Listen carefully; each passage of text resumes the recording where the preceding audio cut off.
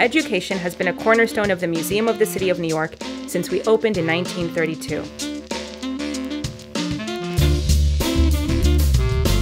For 10 years, the Frederick A.O. Schwartz Education Center has served hundreds of thousands of children and adults.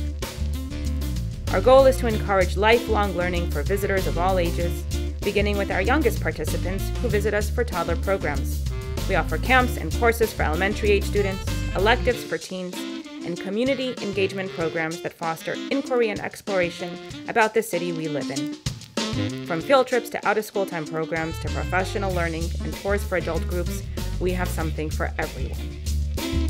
We cover a wide range of topics corresponding to our collections and exhibitions, such as Activist New York and New York at its Core, the first ever multimedia exhibition on the history and future of our city.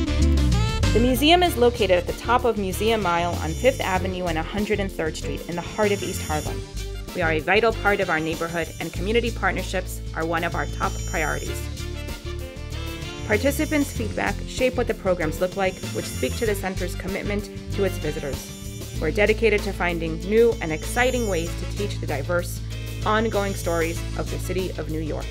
Our staff are here to welcome you.